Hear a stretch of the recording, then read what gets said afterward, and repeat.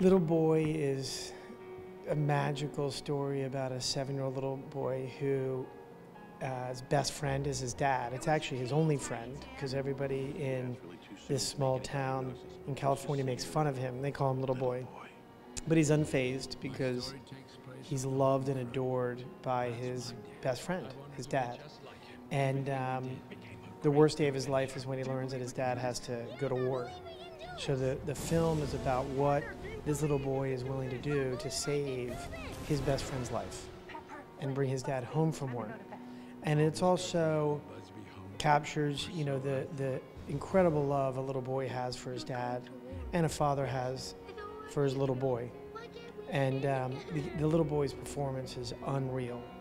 He's 7 years old, but when Tony Bennett saw the movie, he said he's never seen any actor perform better, you know, than this 7-year-old little kid. So the people that usually see the movie, they think that he could be, you know, an Oscar contender. But more importantly, he's an incredible kid, and his heart shines through, not just when he acts, but it's because that's the way he really is.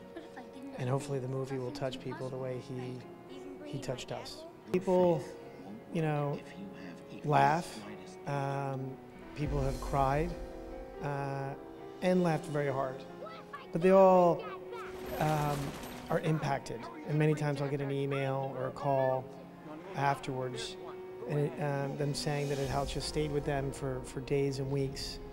And whether they're a celebrity or an actor or you know, we're all human beings, right?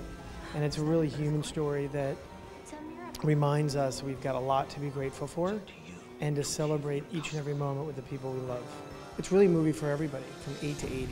And it is a film you can take your whole family to and in a very unique way leave the theater closer than when you entered it. So my hope is that people will experience that more so, you know, for them, not just for the movie. I think Little Boy is a real gift to, at least it has been to us, and I hope it is to the people that watch it.